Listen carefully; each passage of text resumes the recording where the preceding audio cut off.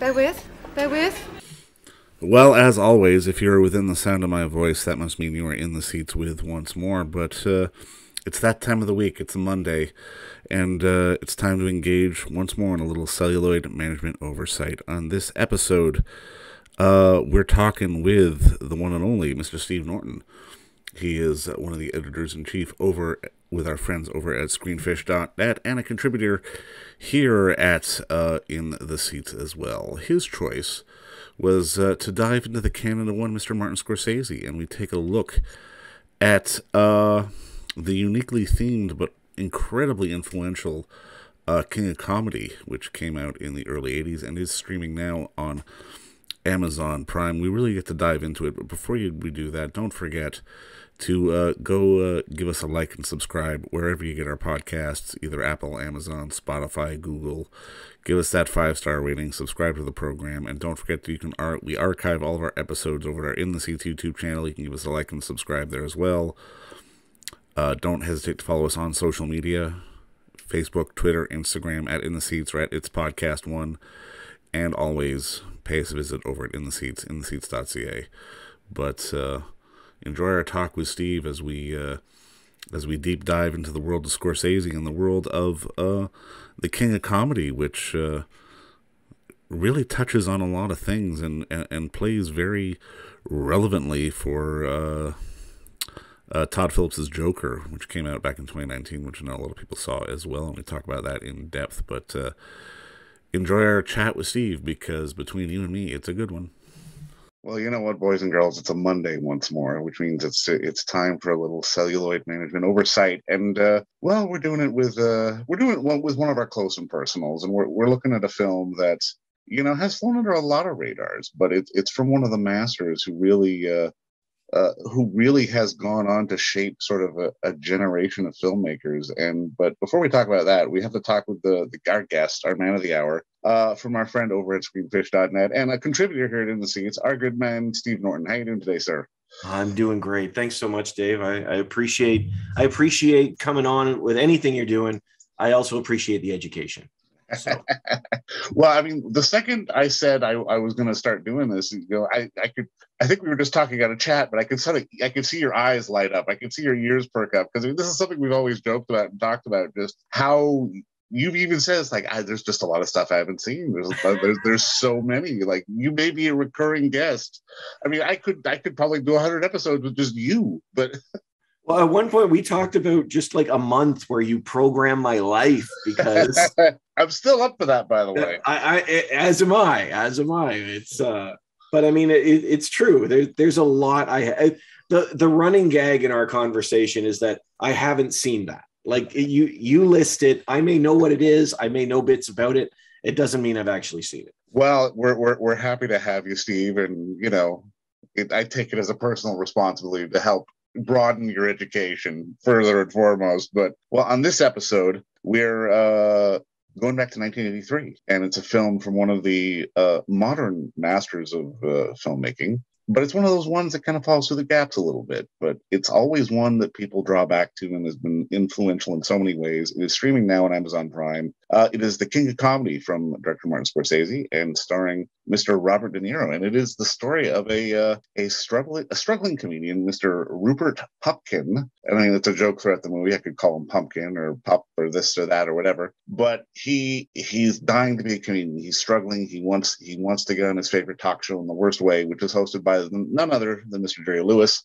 And he comes up with a harebrained scheme to sort of get on the show by actually kidnapping Jerry Lewis and holding him for ransom. It is as crazy as it sounds, but it's a film that has been so influential in so many realms of dark comedy and has influenced films that we've even seen recently that kind of coexist in the same universe. And I guess my first question for you is, and I mean, I kind of already know the answer, but I'd love to hear it. Why did you want to pick this film in particular? Well, you know, it's a great question, because you know me, like, I'm pretty much open for anything. I love a Scorsese, but this one particular, because I hadn't seen it, and one of the films that I absolutely loved in recent memory was Joker with Joaquin Phoenix. And as the film had come out, you know, and even, you know, one of the things that kept coming up over and over again was the idea that this film borrowed, shall we say, a lot from Scorsese's film. I see exactly how much he borrowed, including De Niro,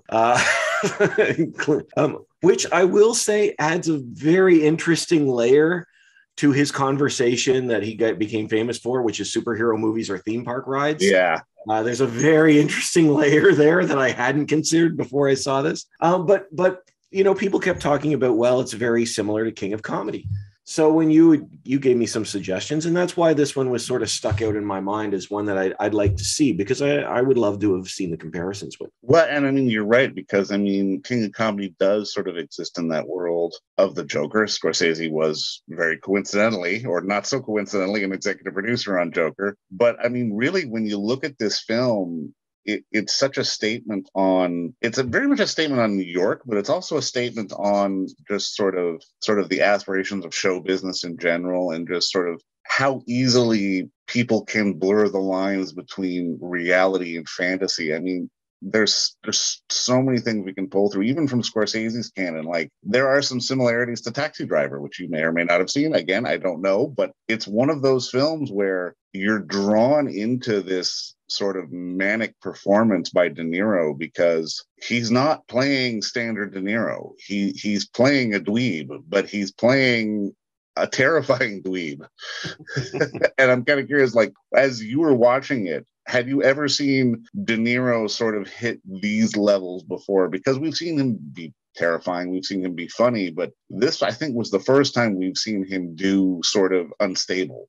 I like that you described it as unstable, because he wasn't really funny, but he's not evil. There's an incredible darkness over his character, I would say. He's the bad guy, but there's something relatable about his character in some ways. He's very, maybe human is a word, better than relatable, human about his character. But there's a darkness to him, especially that you get from the best of De Niro.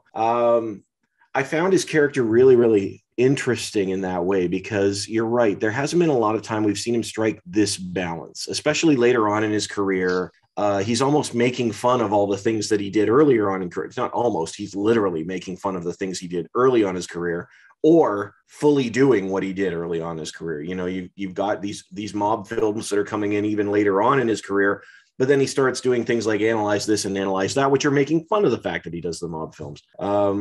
But this is such a unique balance for him, in that he's almost terrifyingly innocent, but also quite guilty at the same time. As I was watching it, it's quite a unique blend for De Niro in particular. No, and I mean, it's definitely one of those films where you can see him sort of doing the work and sort of giving us something different, or at least trying to give us something different. And I think that really parallels with Scorsese as well, because when you look at Scorsese's sort of history before this, he had obviously done things like Mean Streets and Alice Doesn't Live Here Anymore, which were like these very small films. Then Taxi Driver blew up, and then New York flopped. But then he went to he had his heart attack and went to Raging Bull, and then King of Comedy. Like, when you look at Scorsese, his canon basically through the 80s, which consists of Raging Bull, King of Comedy, After Hours, Color of Money, and Last Temptation of Christ, were all films that were not what we associate Scorsese with.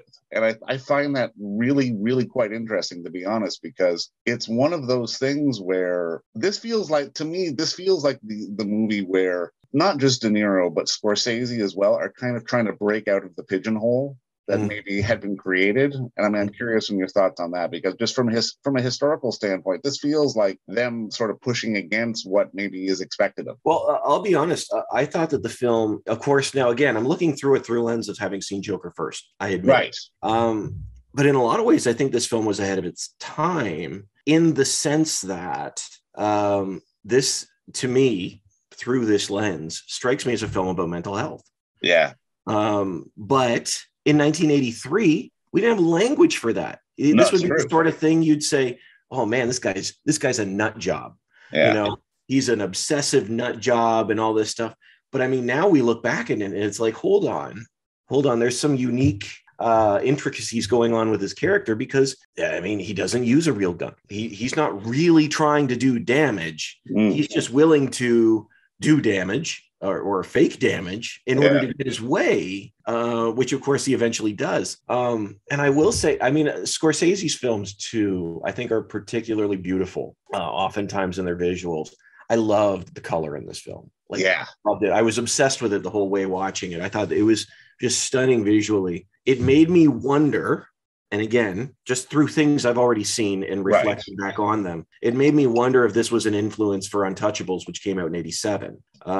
Because which is De Palma, but there's definitely, you can definitely see sort of the use of color and just sort of how that was such a trend, especially through sort of the early to the mid 80s, and how those pastels and just sort of putting it on there was really something that filmmakers wanted to do and did do. And it's kind of marvelous, because even when you look at sort of Scorsese's canon, like he's admitted that the films of like Powell and Pressburger from, like the 40s, which had these rich and lush uses of color, were big influences on this film. And you can see that really when you put it together. And I mean, it's, again, I'm constantly amazed at this film, because I mean, even back in the day, they originally wanted Johnny Carson to play the Jerry Lewis role, but Johnny wouldn't do it because it was going to sort of, he didn't want to influence, sort of people with mental health issues, because I mean, especially when this was happening back in the day, Reagan was getting shot at, John Lennon got shot,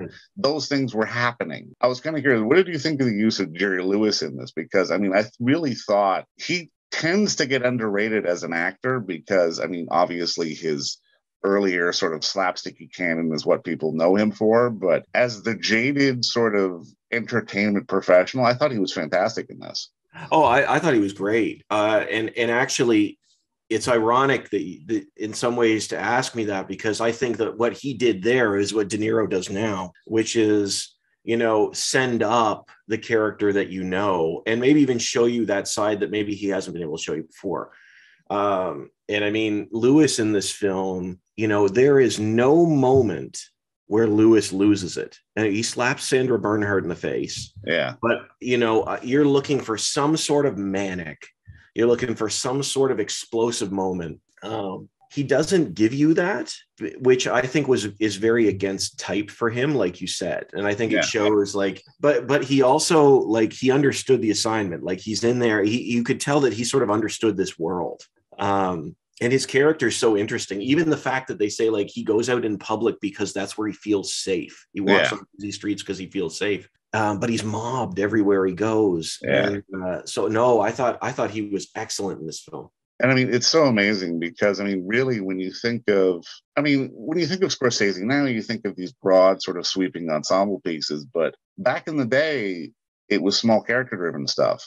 And this is essentially a 3-person play with De Niro, Jerry Lewis, and Sandra Bernhard. And I mean, they do all the work in this film, and to see people sort of really get to tear into material like this is amazing. And I mean, and just to sort of dovetail off that, because again, we do this every week, we watch new releases, we write stuff up, and we're always complaining. We're always going, oh my God, I missed that, or I've got to catch up to that, or what happened with this? And oh my God, somebody saw that. Oh, that's good. Oh no, I still haven't seen Squid Game. So I mean, that's entirely on me. But I mean, I'm kind of curious from your perspective, why do you think things fall through the cracks? Is it hours in the day? Is it just not knowing what to look for or being overwhelmed by choice? I'm always kind of curious on the perspective of why we don't watch enough, or why we feel like we don't watch enough. Oh, I think hours in the day is one thing. I also think legacy matters. So for example, this, when the question is whether or not we consider this a classic film. We can answer that. When you think of Scorsese, this isn't the first film that people think of. They think of it's not. Yeah, it's not. So you have to be passionate about hitting those deep cuts for a film like this, especially when, like you said, there is an onslaught and a flood of new content. Netflix has 10 different movies a day, it feels like. It's impossible. It's just nonsense, right? It's like, oh my gosh, I can't keep up with all this stuff. So a film like this, even if they'd referenced it with Joker, that put it in my frontal lobe, if you will, but it didn't make me go, I'm going to watch that tonight, because you know what? There's another episode of The Amazing Race, or there's a new this, or there's a new that, and everything new and shiny that's shoved in front of us just distracts. And hours in the day, you're going to pick and choose what you want. I think that, and to add to that, I think that goes back to the comment about when Scorsese talked about the people don't watch anything other or superhero movies or theme park rides. I think it's the IP. Yeah. Like if somebody sat down and said to me, hey, these two films are very similar. What do you want to watch? Instinctively, I'm probably going to watch Joker just because I'm familiar with the IP. For sure, yeah. I feel like in a lot of ways, I saw that film again here, but that's not slamming either film. I just didn't realize the connection between a lot of films borrow from other films. I get it. But I think that the attractiveness of something that you know and is familiar is just going to draw you probably 9 times out of 10. No, and you're right, because I mean, it's one of those things that I always marvel at, because I mean, and like you said, generally from the general public standpoint, the King of Comedy is regarded as more of a deep cut when it comes to Scorsese. But when you really dig into it, you see how many people have been influenced by it and sort of love it as a film, from sort of modern day comedians like Jack Black or Steve Carell, or even filmmakers from back in the day like Akira Kurosawa, who lists it as one of his favorite films of all time. And I mean, on the obvious influences that it had on Joker, which I mean, Scorsese was there, so he gave it his blessing. But it's so important to understand, I guess, the packaging of it all, which again, like you say, is IP. You can still tell sort of some of these really interesting and compelling stories, because like you say, this is very much a story about mental health. Joker was a little flashier about it, a little more violent about it, but this, in many ways, feels more terrifying to me because the violence was so minimal. Yeah. To me, this has more of an impact, but again, as more of an impact as more of an educated viewer to understand what's going on. Joker gives us the same message, but with a bit more of a blunter instrument, whereas this was more of like a fine-tooth comb kind of thing. Yeah, ironically, I think Joker goes a little more Scorsese than Scorsese does in King of Comedy. Yeah, I think you're right. You can see they got to take it to the nth degree to sort of leave its mark. I will say this, watching it on Amazon Prime, it's labeled as ages 7 up. So watching it with my 11-year-old and my 7-year-old was a really interesting experience. And I saw that and I'm like, I mean, I guess he doesn't like bludgeon anyone with a knife, but I mean, like 7+, really? Amazon? Okay, sure. All right, sure. Which is a good reminder to everyone listening out there that the ratings listed on these streaming sites are a helpful guide, but they're not gospel. Sometimes you've got to dig a little deeper. Yeah, I mean, my kids just really want to get on TV now. I'm telling you right. But yeah, no, it's I do think that when you look at that sort of leaning in terms of what draws you to people or what draws you to certain things, familiarity matters. And in our current culture, Scorsese is familiar with a certain style of filmmaking that people who love cinema are more drawn to. But I think, like when younger people think of Scorsese, they think of Man, he hates Marvel movies and The Irishman was 6 hours long, you think of. No, but I mean, it's a sad reality, but I mean, it's true. And I mean, it's one of those things where, like you say, everything shiny and new is so distracting on such a constant basis. And it almost feels like every week or every other week, you and I hear the words, oh, this is a classic or that is a classic. I'm kind of curious from your perspective, what makes something classic? Because you and I both know that A, it's going to be subjective, but B, like I said before, the word gets thrown around way too much. Oh, I think classic is like the word love. Yeah. I love that. Well, okay, what's the line in The Simpsons? Is that the love between a man and a woman, or the love between a man and a fine Cuban cigar? Like, I mean, like classic, I think, is one of those words that has sort of become that thing. Like you're right, thrown around. I mean, oh man. I think classic can mean any number of things. Classic can mean that it has a lasting legacy of popularity. A film like Citizen Kane is a classic, but Indiana Jones and the Last Crusade, I consider a classic, and they're not on the same level. because it left a legacy that makes me really want to, that I think is fantastic. I think if we were to really delve into the meaning of the word, I think you'd look at influence. Yeah. And I think on that level, you could call this a classic. However, I wouldn't necessarily call it a classic Scorsese, because because it goes against so many of Scorsese's tropes. You know what I mean? What Scorsese's known for, it sort of goes against those things. I would say Raging Bull, Taxi Driver, classic Scorsese's. But I would say because of the influence of this, I would consider it a classic, if that makes any sense at all. No, it does. And I mean, I'm kind of curious for you, after having seen this, does it inspire you to maybe go after some of the other more deep cuts, especially from this period, like After Hours or Color of Money or Last Temptation of Christ? Like, if you haven't seen them, of course, like. Well, Dave, I think you already know the answer to that question. Should we Color of Money is on Disney Plus, so that will be a sequel of that coming up in a few weeks. One day we should do this. We should play a game. And we'll see. Just pick, and I'm not talking deep cuts. Just take like 10 films, which like the average cinemaphile or a cinephile would say that they've seen and love. And let's see, that are pre the year 1990. And I guarantee you that it's a low list. But no, you know me, I'm actually always willing to go back into deep cuts. I need a reason to do it. Like on a Tuesday night, if my wife's gone to bed early and I'm just sitting around, I'm probably not going to say I'm going to throw down a deep cut from Scorsese from 1979. Right, But that's why I love what you're doing here, is because it's a great reason for me to revisit it, because I really enjoyed this. I thought it was really, really good. And I think it was sadder than they probably would have even recognized. I can see a lot of people in 1983 saying, what the heck did I just watch? Yeah. And I, from my understanding, despite its legacy, 40 years later, my understanding, despite its legacy, is that it was sort of received that way, saying this isn't the guy that we want.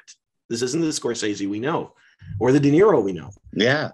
But looking back on it, it's like, dang, there's a lot here. Like this is a really smartly written film in a lot of ways. Well, and it really does speak to what Martin was going through at the time as well, because this was in the sort of chunk of years where he had the heart attack, he had the health issues. I mean, mostly from doing too much cocaine, but that happens, boys and girls. So drugs are bad. Age is 7+.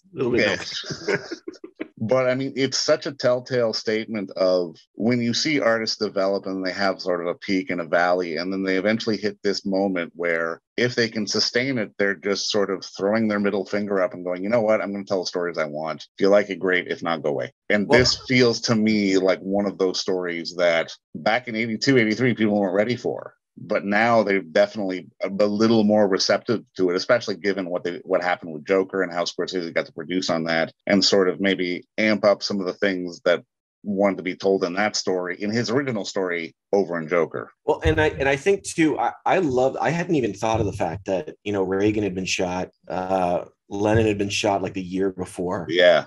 This is a film that was coming out at a time where, again, now obviously I wasn't old enough to remember this era.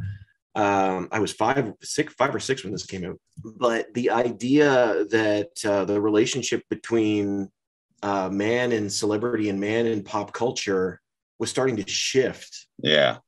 Is really, really interesting to me.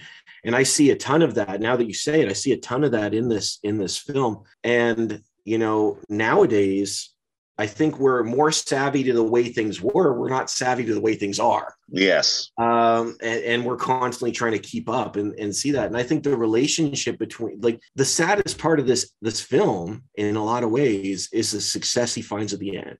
Yeah. Which is very Network. Like I compared this a lot in my mind. I saw a connection with Network in this film in a obviously different story, different way. But the idea of the madness creating the celebrity was wild. It was wild, and I thought it was a fascinating film. And it's all born out of that concrete jungle as well. Because especially in the 80s and like late 70s and the 80s, where Scorsese was making so many of his classic films. It was not a nice place. It was occasionally an ugly place. And I think this still serves as a reminder, even now, given what's going on in the world and this, that, and the other, that like sort of the edifice of the city where people have viewed it as the place where you go to succeed and get rich and do that can be a cold and ugly place. Yeah, it's interesting that a film like this wasn't located in Hollywood. It Very could have true. been. Yeah, It could have been. Had it been made in the late 80s, this was totally a Hollywood story. You're absolutely right, but it was right on the precipice. Yeah. It really is interesting that looking back that it's, again, now Scorsese is obsessed with New York, but I mean, this is very much a New York story, like you said. It didn't have to be. But it's of the time, though. Yeah, I guess that's of the time. Of course, you're right. See, again, looking back at 1983 through 2022. Yeah. This film's almost 40 years old. Exactly, yeah. Which is wild to me. And I know I keep going back and talking about Joker, but I think that makes it so much more appropriate. It's not like it does. You're absolutely right. Yeah. This is an honoring of a previous piece, and giving it modern sensibilities. Because I mean, in that particular film, it actually identifies the mental health aspect far more clearly. Whereas, again, in 1983, I don't think they just had the language for it. Yeah. I think they would just argue about it being about obsession, and it is. I mean, it very much is. But man, my goodness, it's really something. I really enjoyed it. So I guess just to put a bow on this, and I mean, I think you've kind of already answered this, but would you define this as a classic to me, just based on talking to you? I would say yes, but sort of with the asterisks. I think yes with an asterisk. I think yes because, again, the influence that it has. Yeah, I think we tend to call something a classic if it's old and we like it. Right. Eventually Iron Man, maybe even now, Iron Man will be called a classic Marvel film. Avengers is a classic cinematic universe. But I think the echoes and influence of this film, whether it's a film like Joker or whether it's just the influence of the way it was using color and character, I think, and as you've said, I didn't know that Kurosawa said it's one of his favorite films. I think for that reason, it's absolutely a classic. I don't know if the casual film goer will enjoy the ride. Right. But I thought it was really well done. For those looking to go a little deeper, it's definitely one that's going to have rewards for it, for sure. For sure. Now, I mean, Steve, just to put a bow on this, thanks once again for joining us and undertaking a little celluloid management oversight with us today. Now, I mean, just to tell the beautiful people out there in the world where they can find you, other than once in a while over at In the Seats. He does great work for us. I appreciate that, and I thank you so much. I love chatting with you about anything, whether you're on with us or whether I'm on with you at any time. And I certainly need some celluloid management oversight, so that's fair. Thank you. I mean, you can find all our stuff over at our team at screenfish.net, or our site. We try and look at pop culture from a little bit of a different point of view, try and get to the questions about what a film is actually trying to connect with more deeply and how it connects with our culture and some of the deeper ideas of the film. You can also find us wherever podcasts are available. Look for Screenfish Radio. You can also find us on YouTube, and on podcast and on the interviews. You'll also find Screenfish Radio, which is weekly conversations about current films that are out there, and try and get some conversations with great people such as Dave, who's on a bunch of times. I love having him on. But you'll also find interviews with industry professionals as well, where they tell us a little bit about the projects they're working on. And that's been a lot of fun too. So you can look for us pretty much anywhere. Well, very much in the spirit of what we do here at In the Seats, and we love it. So go check them out. Absolutely. And Steve, thanks again for the time, man. This was a lot of fun. Absolutely. Thank you. Anytime. Thanks so much, Dave. All right. And don't forget to visit our friends over at Bay Street Video for all your DVD, Blu-ray rental, or purchasing needs this summer, as they are still open for curbside and some mailing delivery as well. Over at 1172 Bay Street, Toronto, Ontario, Canada, you can give them a call at 416-964-9088. That's 416-964-9088. Or send them an email at baystreetvideoto@gmail.com for any of your DVD and Blu-ray needs.